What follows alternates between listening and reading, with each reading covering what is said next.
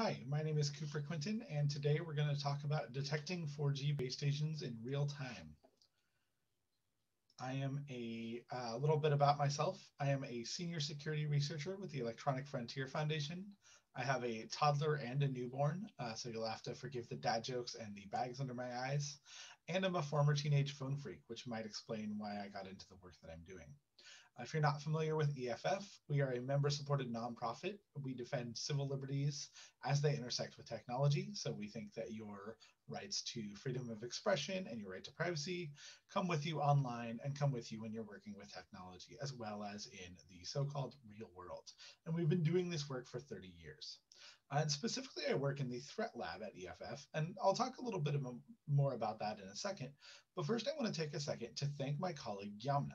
This is as much her work as mine, and although she can't be here to present this with me, this is really her project too, and I want to thank her a lot. And if you like the work that we did, check her out on Twitter at RivalElf. So what is Threat Lab? Threat Lab is the division of EFF that looks at technology that specifically targets at-risk people. By at-risk people, I mean activists, human rights defenders, journalists, domestic abuse victims, immigrants, sex workers, minority groups, political dissidents, etc. And the goals of this technology are often to gather intelligence on opposition or on dissident groups, to spy extraterritorially when people have left your country and you can no longer spy on them through traditional means, to locate and capture people, to harass them, and overall generally to stifle people's freedom of expression and prevent them from doing the work that they do.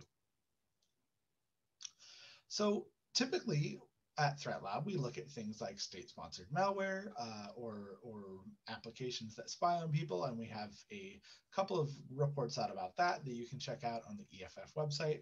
But today, I'm going to talk about a different project that we worked on around cell site simulators. And first, let's talk about what is a cell site simulator. A cell site simulator is generally a transmitter and or receiver that intercepts metadata from cellular phones, often by masquerading as a legitimate cell tower. It also goes by the name MC Catcher, Stingray, Hailstorm, or fake base station. And for the purposes of this talk, we will use all of those terms interchangeably. And they can all be considered to mean basically the same thing. So we first got interested in detecting cell site simulators around November of 2018. When we started getting messages from people out at the Standing Rock protests against the Dakota Access Pipeline in North Dakota. This was an oil pipeline that was being built through Indian land, and there was a movement to stop the pipeline from being built. Some of the activists out there had begun noticing strange things going on with their cellular connections and had downloaded some apps which purported to be able to detect cell site simulators. They got some readings from those apps and sent them to us at EFF. And we thought that they were interesting enough that we might as well go out and take a look and see what we could find. If we could find evidence of police using cell site simulators against Standing Rock protesters, that would be a pretty big deal. So I packed a bag and downloaded some of these cell site simulator detector apps onto my phone and brought a couple of cheap software-defined radios, and away I went. And when I got to Standing Rock, I started looking around. I fired up the apps and fired up the software-defined radios. And what I pretty quickly figured out was that I have no idea what I'm doing. It turns out that a lot of the apps have a problem with false positives. I was getting a lot of readings, but I couldn't be sure if those readings meant there was actually a cell site simulator around, or if it was just the cell network doing the strange things that happen when it fails or gets overloaded. Because we were in a pretty remote area, those were certainly, with suddenly a lot of people in it, those were certainly possibilities. And I had no idea what I was doing with the software-defined radios. I was recording Spectrum, but I really didn't know what to do with those recordings.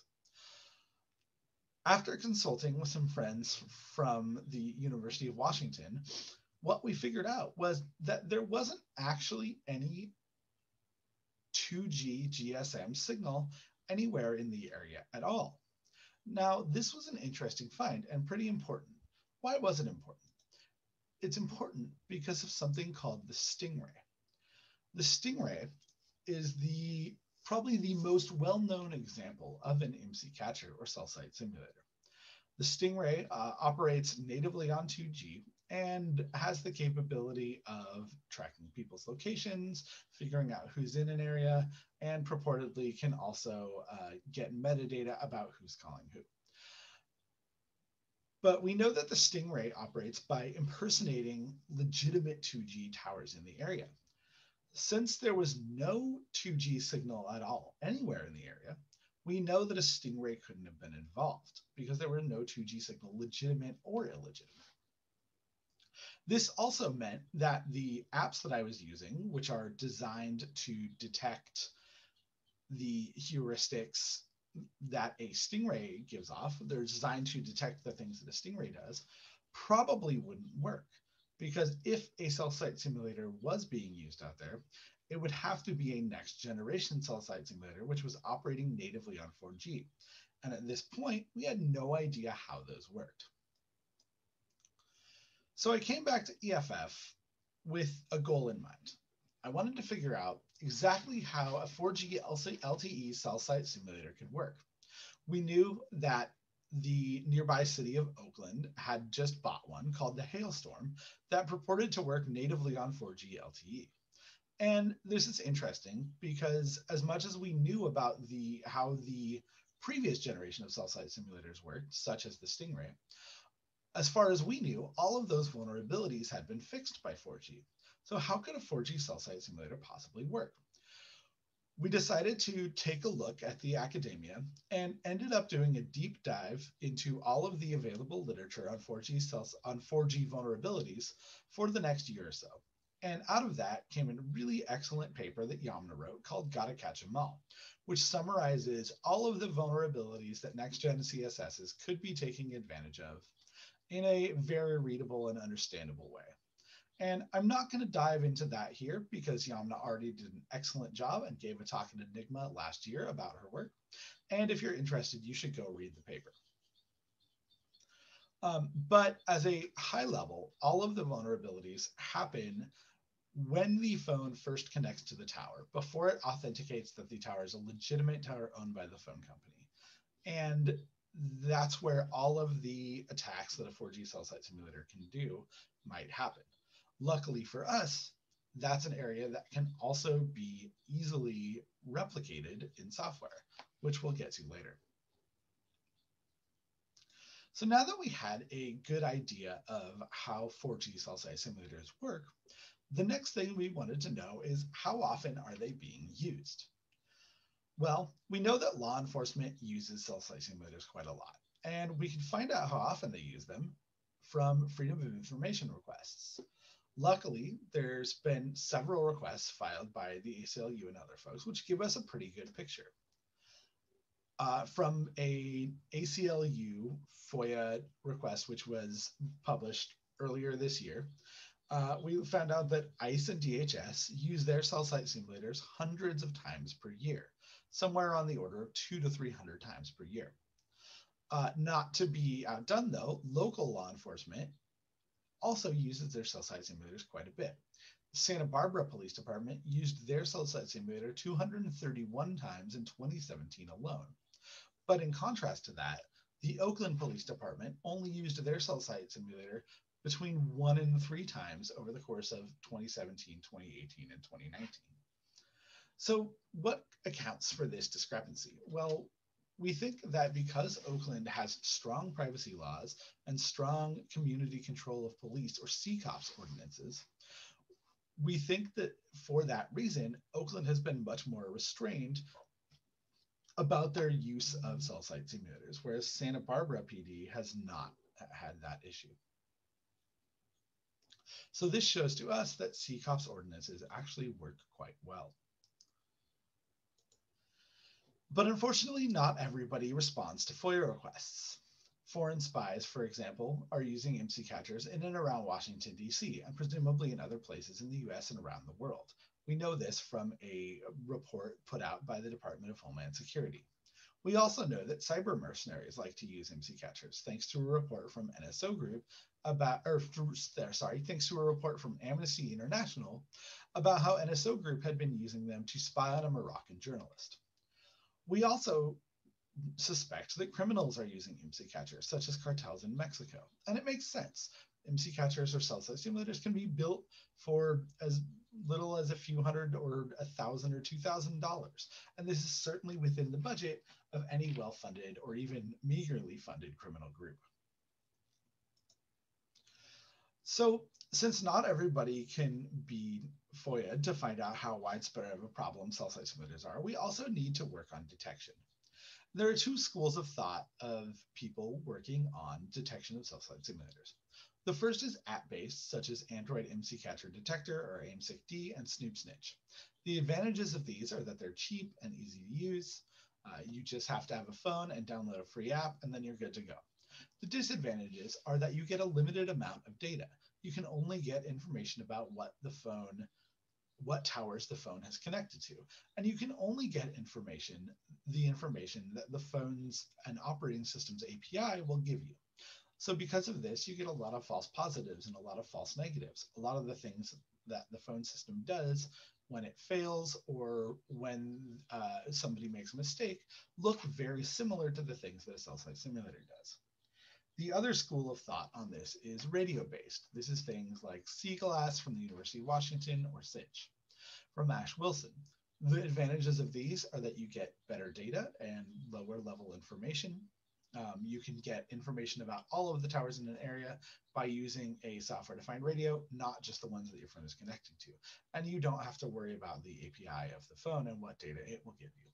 The disadvantages of these are that they can be harder to set up and use, and the data can be harder to interpret.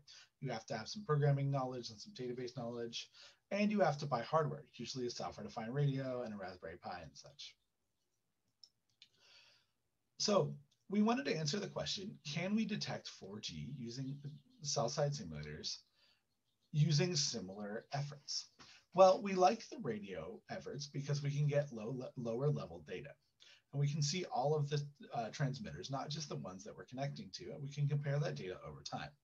But all of the previous efforts have one big weakness. They're looking at stingrays. They're looking at 2G and the heuristics that we know to be viable for a stingray. But we wanted to look specifically at 4G transmitters, and we wanted to look specifically for heuristics that we think 4G cell site simulators might be using. And furthermore, we want to verify the results. We want to be able to actually track something down and see if it's a cell site simulator or just an antenna behaving poorly. So we built a thing we call Crocodile Hunter. Crocodile Hunter is a software and hardware stack. All of the software is open source.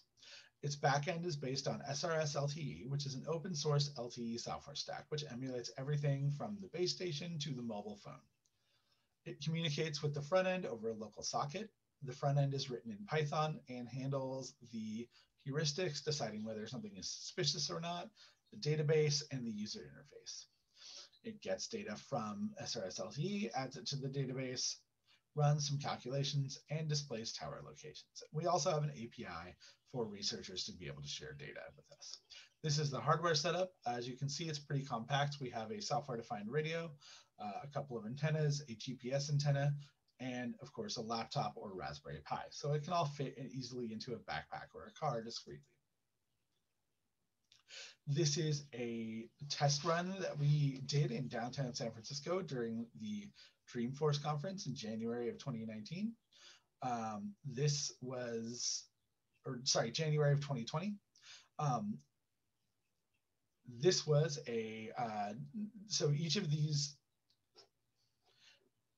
points on the map is a cellular base station that is transmitting. And probably many of these points are multiple antennas connected on one base station.